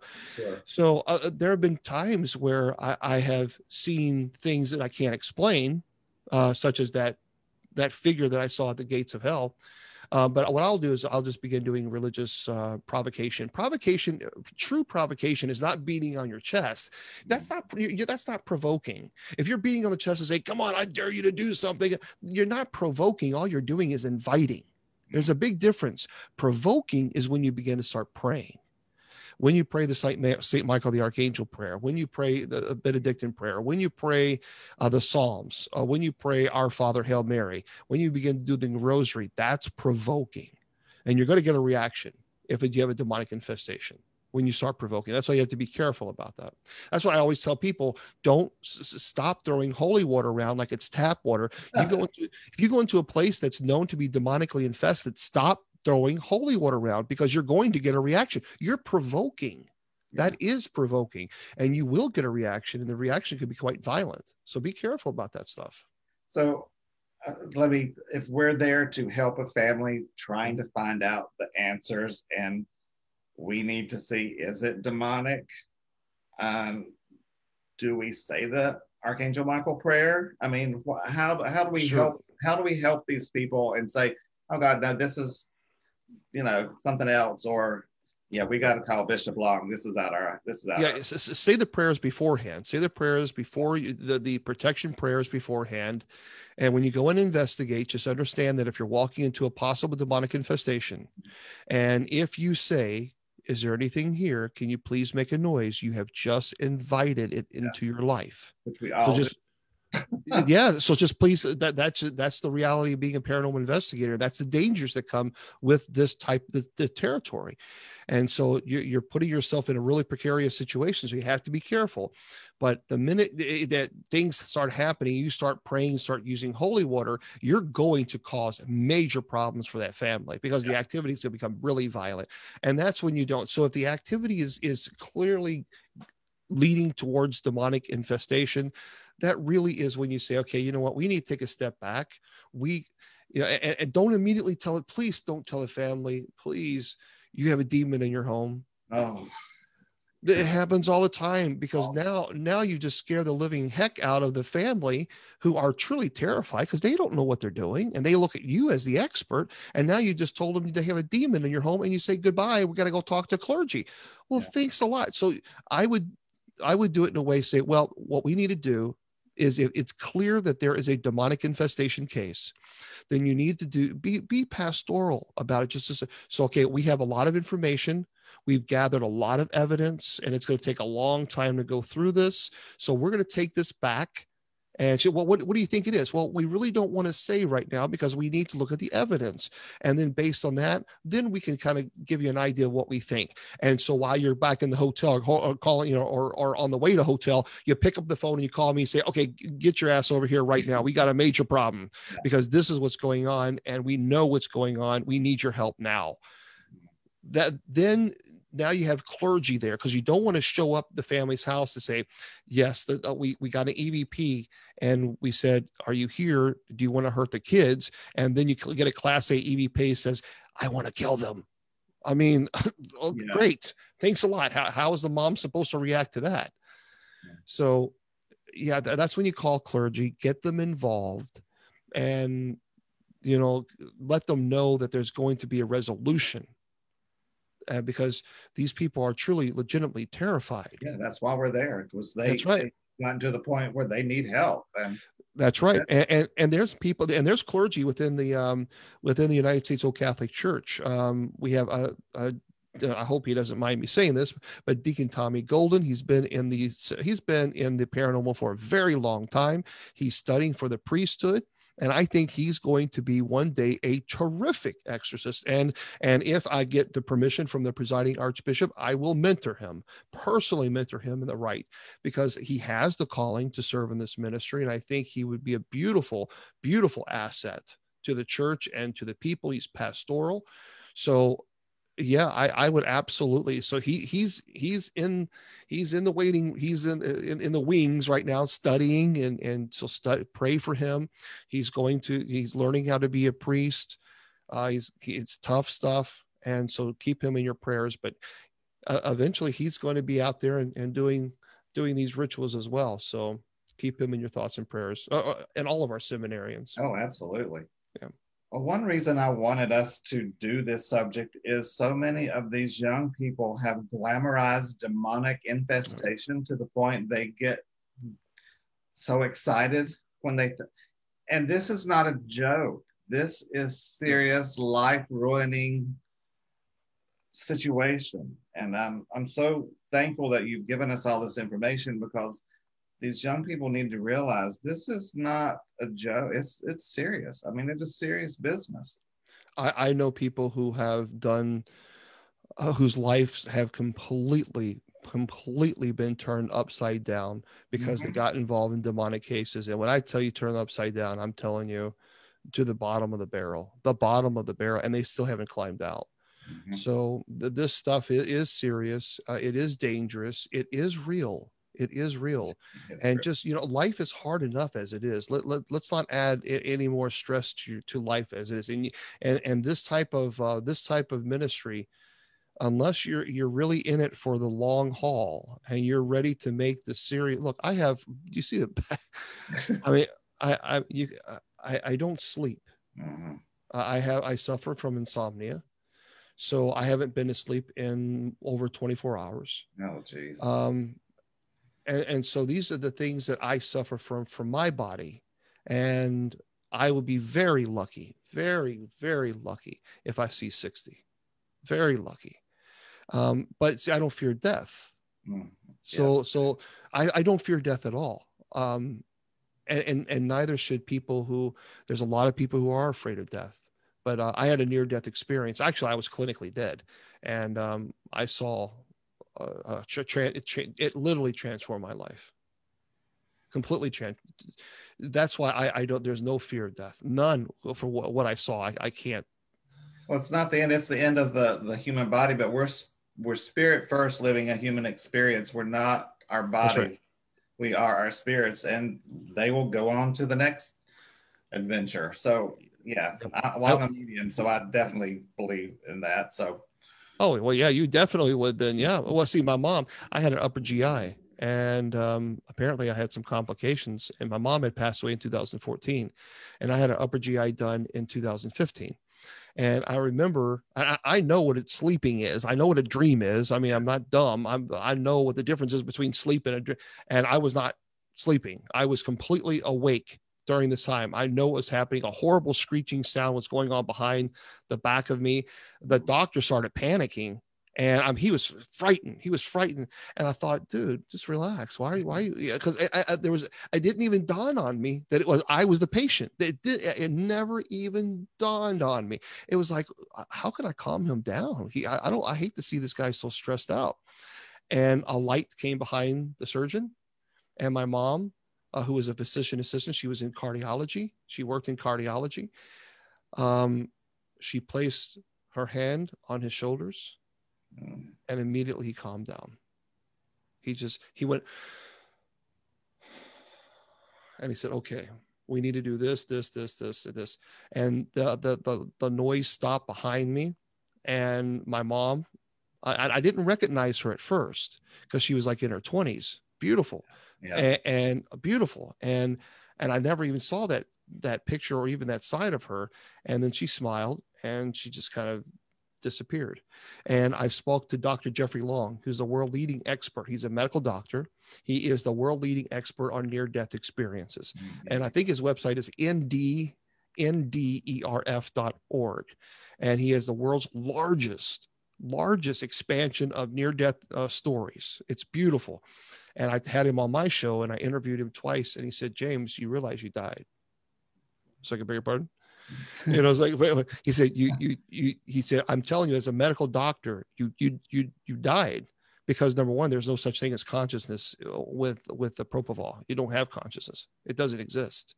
And the fact that you had consciousness, you were completely aware. And that screeching noise was the anesthesiologist machine going off when you flatlined, because it makes a horrible screeching noise to let them know that the patient is flatlining. And the fact that your mom placed her hand on the surgeon's shoulder, well, she's in cardiology. She's in the medical field. She was guiding him. And that's what the doctor said.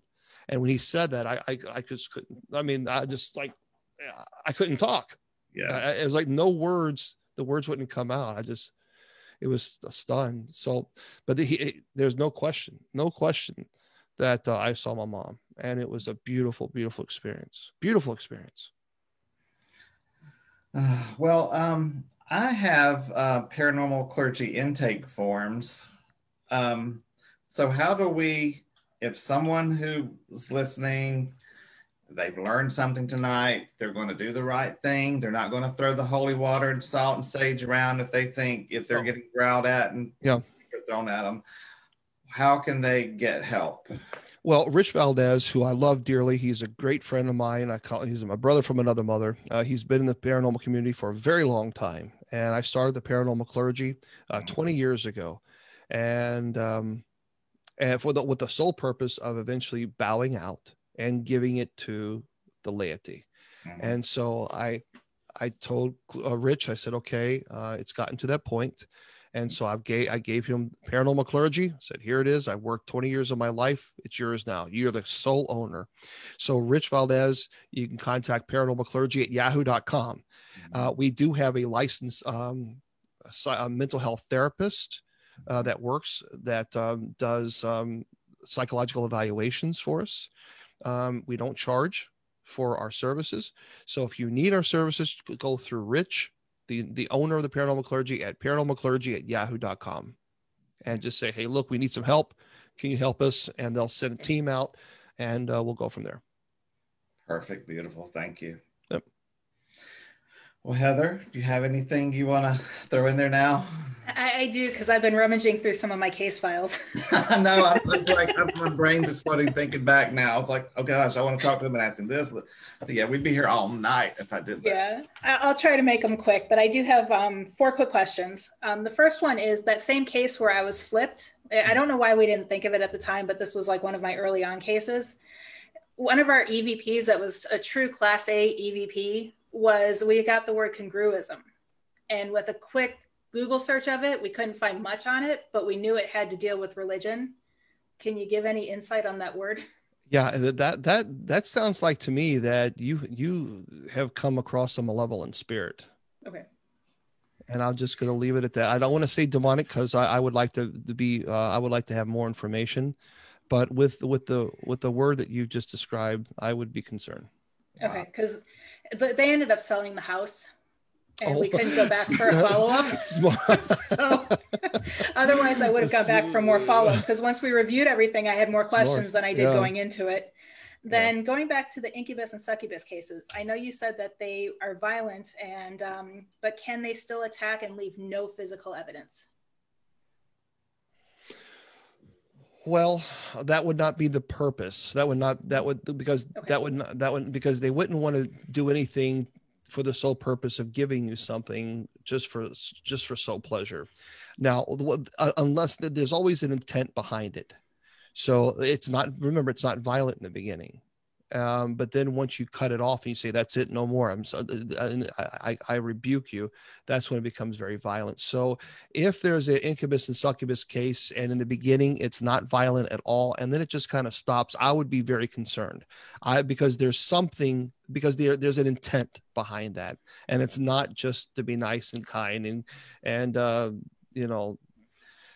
do anything, because that's not their whole entire purpose of life, is to hurt God. And the last thing that they want to do is to help those who are created in God's image. And so there's an intent, there's a plan behind if they back off for a bit. Okay. Yeah. Well, this case, we were thinking that it wasn't, but she's had it for 5 years and there's no physical damage, no anything. How old is she? She's 73. Okay. And now when you sit and she's had incubus, it was an incubus case? She's claiming it is. So it's touching her? Mm-hmm. Yes. Is it, and it's not violent in any way? No. And there's 2 of them. Oh, yeah. She needs to knock it off. Has she rebuked it? No, she's done everything. She's been blessed. She's had the house cleansed. She's been cleansed. Blessed. I mean, cleansed by sage or like an actual blessing. Yeah. Okay. Yeah. She's had a priest in her home and everything. Yeah. And it's quite possible that deliverance, and we would call that a deliverance, removing any type of form of attachment. It could be a lower level demonic that could have removed the demonic completely. So it really just depends because if you have an attachment, because that wasn't a possession. So that's the difference between the incubus and succubus and a demonic entity that possesses.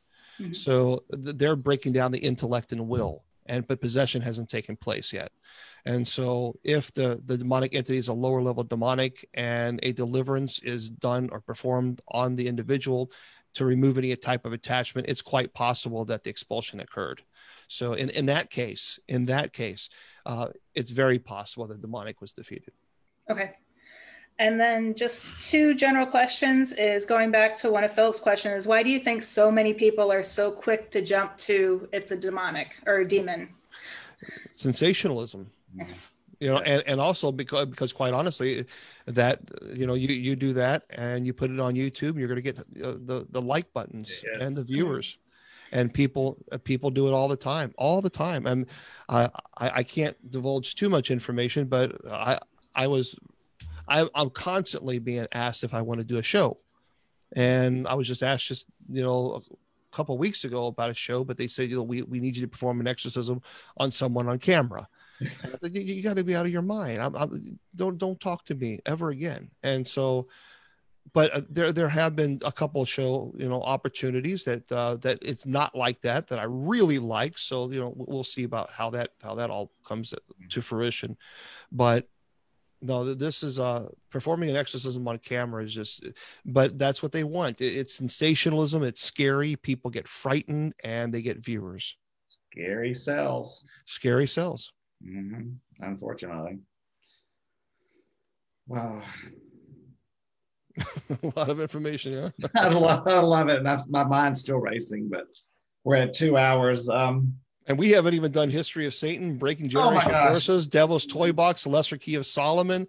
Everybody coffee. We're going to be here all night. Types of prayer, self-help, how to perform sage, how to protect yourself, Old Testament. We have not. This is not even a quarter of it.